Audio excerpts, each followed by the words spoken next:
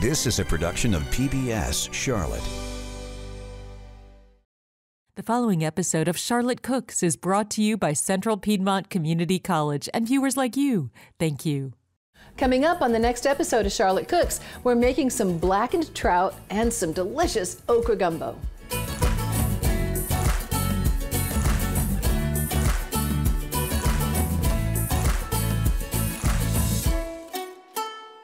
Welcome to this edition of Charlotte Cooks. I'm Chef Pamela Roberts, and joining me here in the Charlotte Cooks kitchen today is Chef Chris Coleman. Hey Chris, how you doing? I'm great, how are you? You are here from the Goodyear House and your new venture, Old Town Kitchen and Cocktails in Rock Hill, South Carolina. Oh, that sounds great. Yeah. I mean, you told me about their menu, and I've got to go. Yeah. I just got to go. So today we have a nice menu from your new venue, which is the Old Town Kitchen and Cocktails. There you go. And we are going to be making Blackened Trout, shrimp and okra gumbo, and Carolina gold rice. So this is from the entree menu at Old Town. I'm really excited to be here. I'm excited you're here, and I'm excited to hear about all the different things that you're going to show us today. Yeah. So the first thing we're going to start off with is making a dark roux. Right.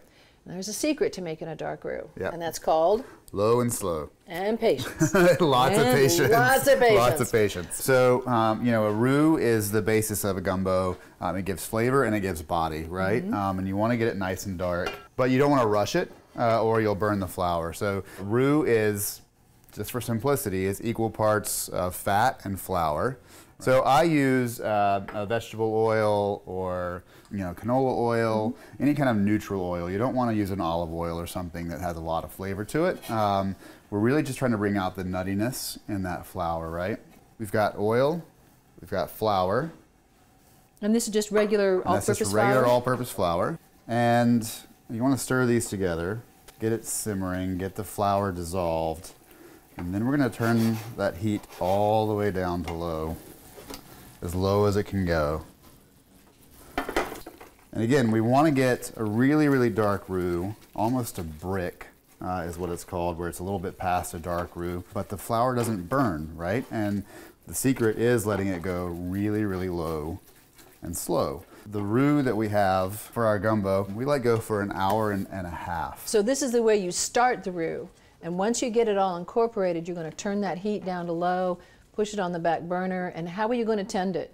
So every 5 to 10 minutes, just come by and give it a little stir. Okay. It's helpful to have one of these plastic spatulas or something that you can scrape the bottom with. Just leave it alone.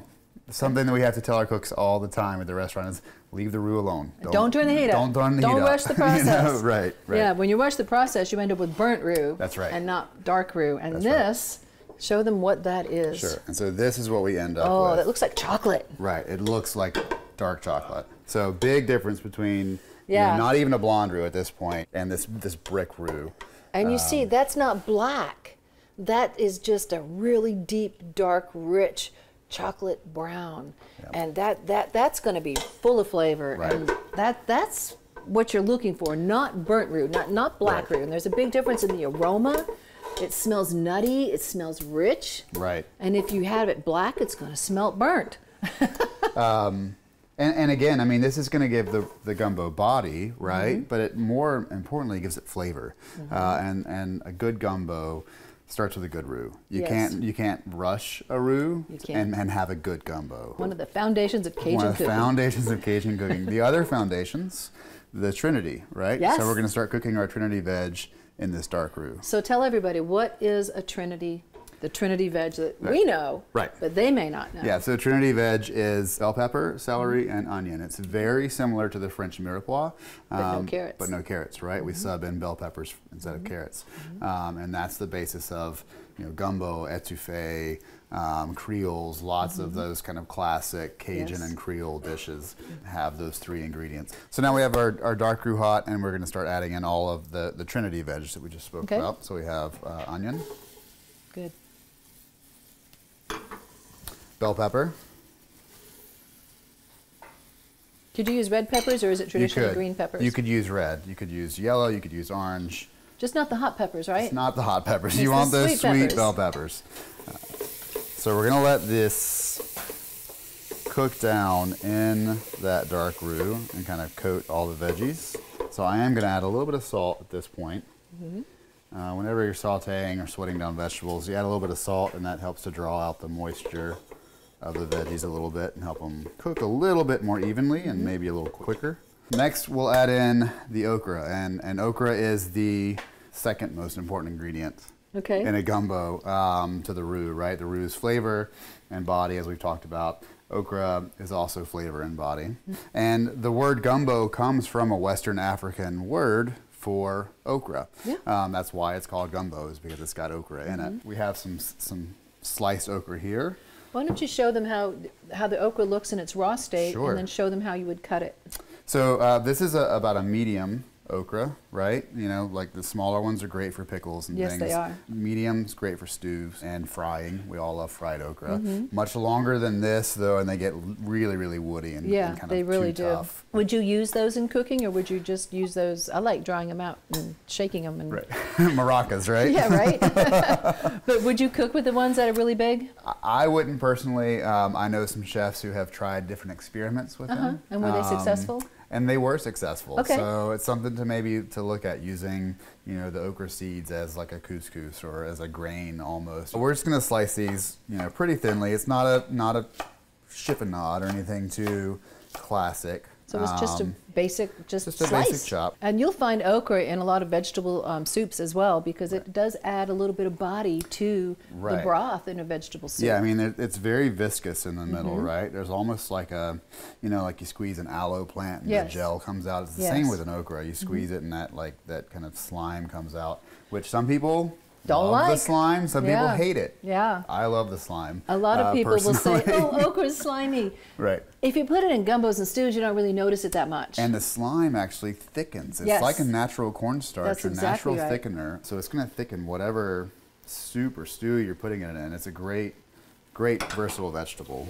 The nice thing about gumbo is you've got that dark, rich roux, and because that roux is so dark, it's not going to thicken like a blonde roux would, and so that okra is really going to help add that extra body to that final stew. This is going to be so good, Chris. I can't believe it. So we've added the okra in, and you can tell already that slime is working. Right? Oh, you can see it. It has really thickened up. Even the little bit of viscousness, the viscosity that was in here, is already starting to get a little. And you can see it pulling. Slimy. Yeah. Yeah. Oh, how fun. Yeah, which is fun, you know. So at this point, we're going to add in garlic, hot sauce, Worcestershire, and a little bit of Cajun seasoning. And for this, you're using raw garlic. Raw garlic. Okay. That we have minced. About a tablespoon's worth. About 3 cloves or so. Cajun seasoning. Now, we get all of our spices from a local company here in town. I would encourage viewers to go to a local spice shop where they're grinding in-house. We've got a couple of them here in town. We have a couple in town, and they're great. So I love walking into those stores. It's like, smells fantastic, right? You could just stand there and breathe. So we didn't add a ton. We don't want this to be spicy. Gumbo shouldn't be spicy. It should be like nutty and earthy and deep and rich. It's kind of a misnomer that gumbo is spicy. It's really not. Even though we're adding hot sauce, we're adding it's just some hot there sauce. for a little. It's there for, well, you know, hot sauce contains vinegar, right? Yeah. And vinegar brightens just like salt does. Absolutely everything. Worcestershire in here as well. Worcestershire does the same thing. It kind of brightens and adds like a funky depth, right? Because of the anchovy that's in that Worcestershire. It gives it some fishiness. There are anchovies in Worcestershire. Right. You kind of just let these flavors toast for just a minute and develop. You want the dry spices that are in there as well as, you know, those wet, the Worcestershire and the hot sauce to kind of start to develop some flavor.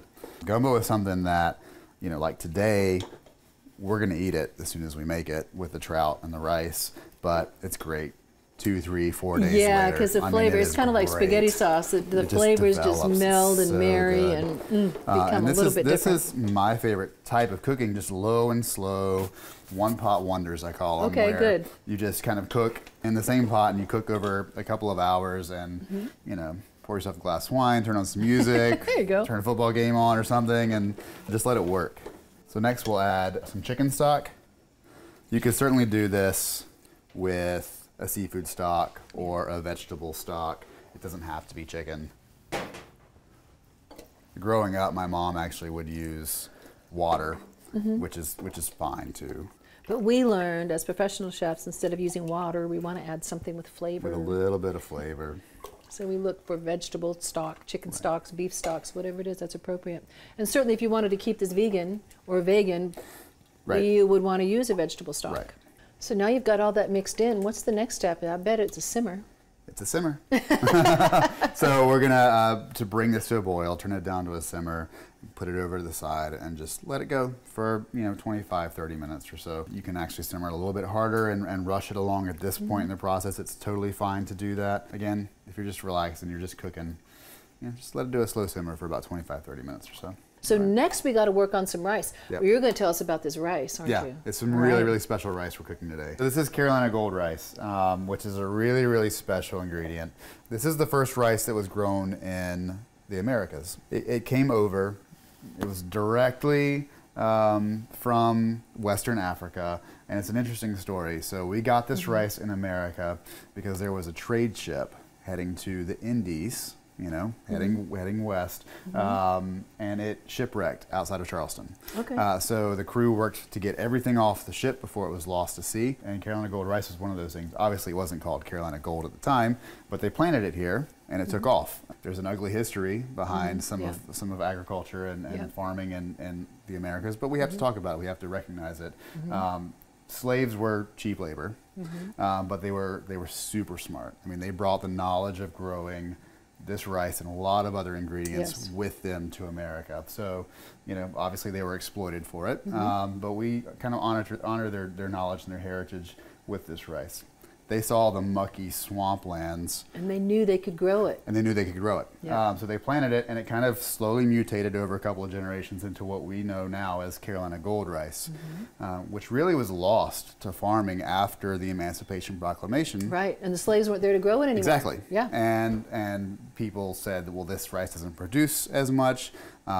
It costs a lot more to plant, and we just want something that grows fast and quick. So that's where the commodity rices come in, right?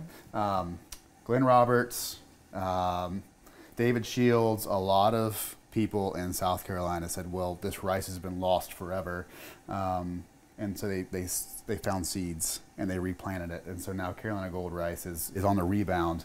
This particular rice came from a North Carolina farm and mill, which is the first farm to grow Carolina Gold rice in North Carolina since 1900. So that's to me, this is history. Whenever I cook with this, I'm cooking with history. It is history. It is absolutely history. This rice has a super high starch content, and you can cook it however you want to. It's a short grain rice. You can cook it like a risotto. You can cook it like a pilaf.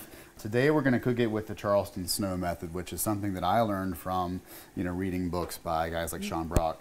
And it's a really interesting method because you cook it in a lot of water. So we're not worried about ratios here. We're not worried about ratios here. Okay. We're cooking this like pasta. I've got just some boiling water, no salt. I'm gonna add a couple bay leaves.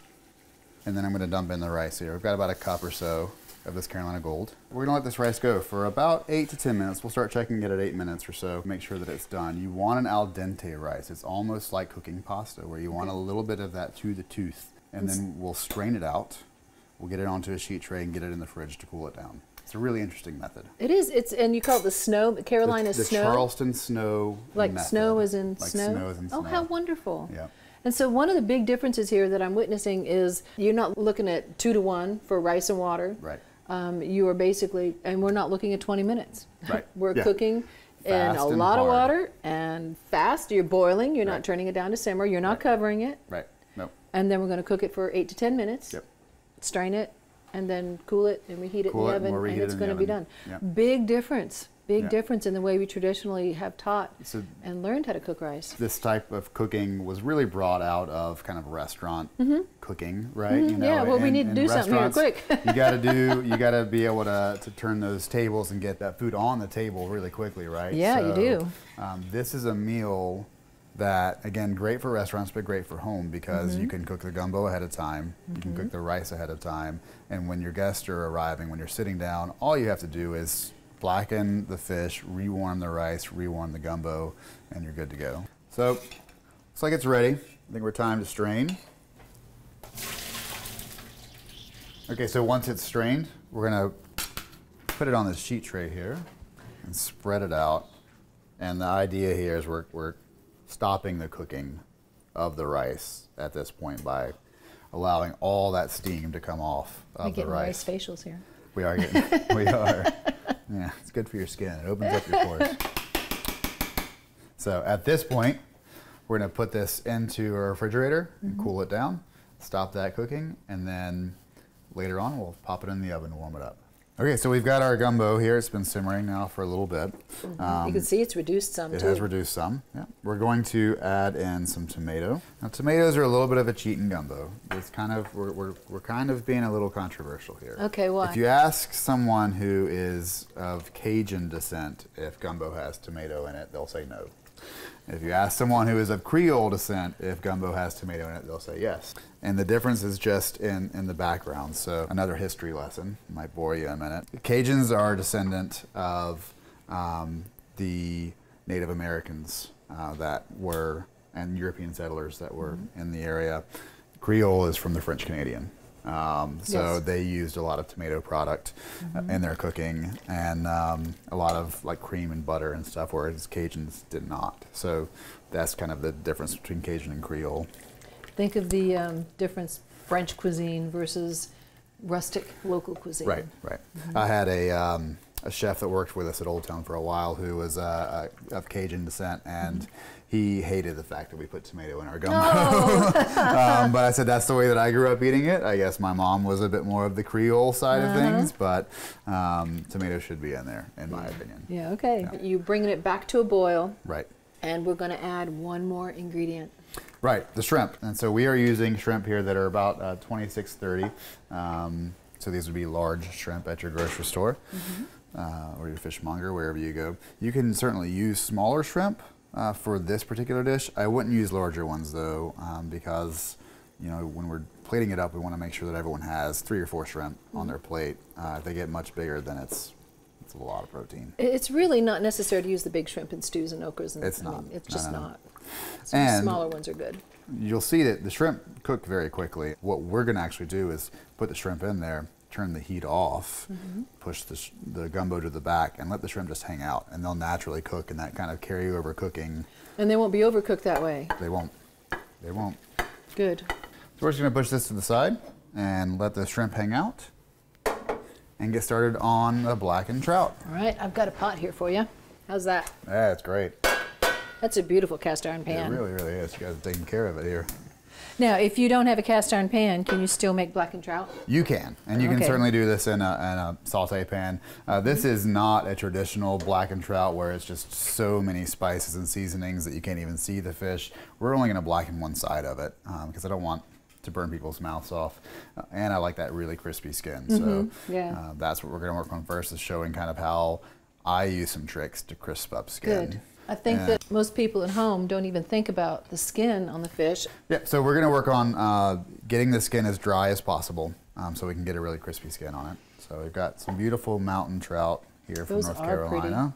Now, mountain trout in North Carolina is farm raised, but it's a sustainable way of farming, and they grow right in the cool waters, right from our lakes and rivers in the North Carolina mountains. And you can find these year-round, which is why I love trout, because it is kind of a year-round fish. You know, the only thing I don't like about trout are all the bones. That's true. There are some little bones. But I love trout. I love trout. It's something that we have on our menu year-round at both of our restaurants, Goodyear and Old Town. We're going to salt the skin here. We're going to let it hang out for just a minute or two. And just like when we talked about putting salt in with vegetables when you're sauteing, it brings moisture to the surface, right? So this salt is going to bring moisture to the surface of the fish.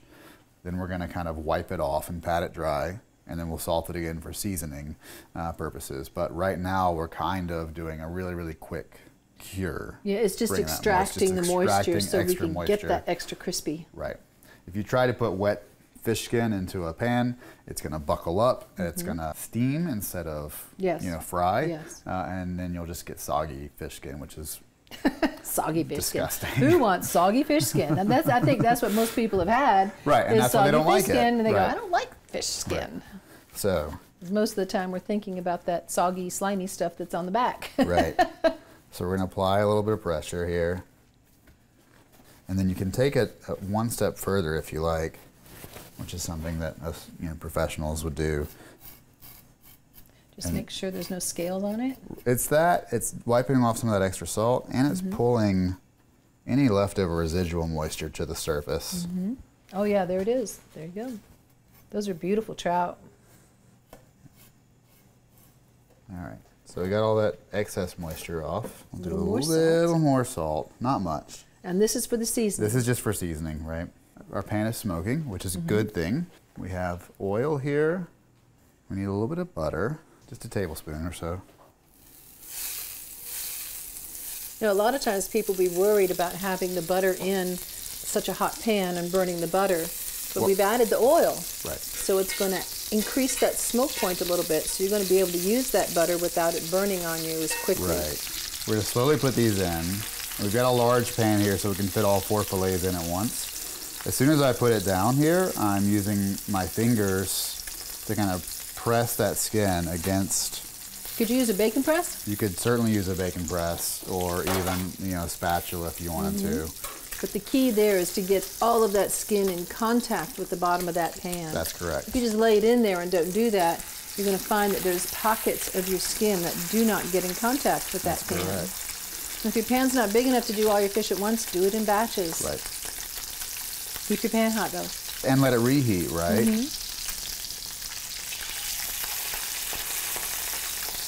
This one was a little more wet because it's popping on me. There you go, yeah. And look at that. You can actually see the trout starting to cook too. Yep. See it creeping up the edges, yeah. And that's honestly when you know it's done. That's what we try to teach our cooks at the restaurants, is that's when you know the trout itself is cooking through, is when you see that color change. So we like to cook it through pretty much all the way skin side down. And that way we know we're getting that really extra crispy skin. So next I've got my blackening seasoning here. A traditional blackened fish, New Orleans style, Louisiana style, you blacken both sides of it. And it's loaded with spices. Loaded with spice. Again, we want people to still be able to taste the trout, but kind of pay homage to that, you know, New Orleans style.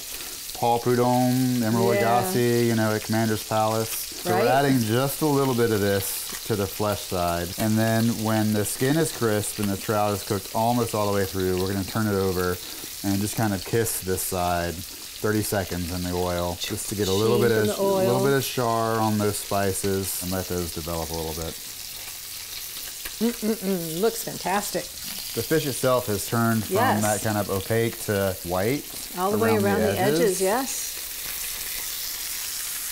Our skin is nice and crisp. Oh, how pretty.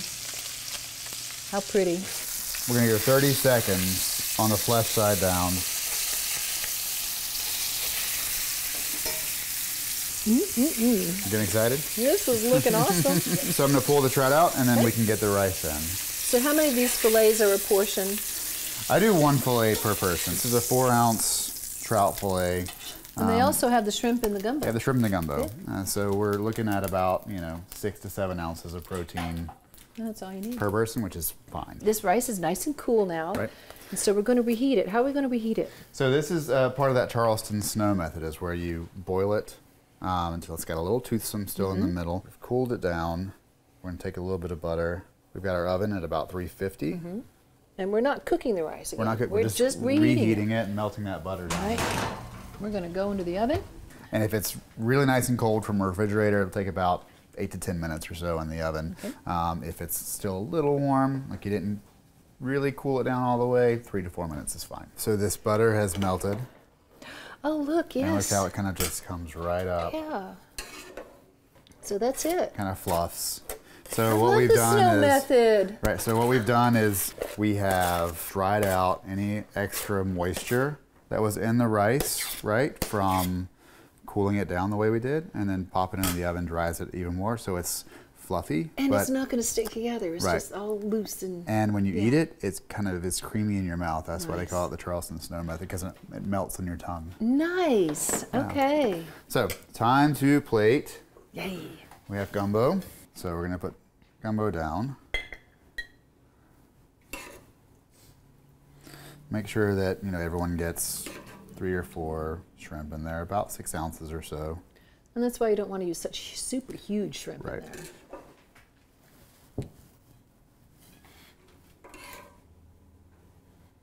Got 3 on the first go on that There you one go. there, It's your so- lucky day. That smells divine. I love how dark it stayed from that roux. It's beautiful. Shake it. So a little bit of rice now. Put the rice in the middle, Yep. right on top. And you're going to serve it skin Right, side up, We're going correct? to serve it skin side up so people know it's okay to eat the skin. Be adventurous and try the skin. And then we have a little bit of chive here, just to garnish. Again, this is a simple kind of, you know, rustic, homey plate. There's nothing too fancy about it, but it's just delicious. It's beautiful. It is absolutely beautiful. So here you have it, y'all. Look at this. This is our blackened trout with Carolina gold rice. You heard about how special it was, and shrimp gumbo. Let me have that other plate, Chris. Let me show them both plates. Here we go. There we go. This is amazing. This is a history in a bowl. So many different ways. So if you want to grab these recipes, you can visit our website at pbscharlotte.org or send me an email at pamela.roberts, Pamela.roberts, ROBERTS at cpcc.edu, and I will send you a link to all of our recipes that we have on our website. Thank you for watching this episode of Charlotte Cooks. And Chris, thanks for joining us. Happy to be We're gonna have here. you back again. Sounds good. Thank you, and we'll catch you next time on Charlotte Cooks.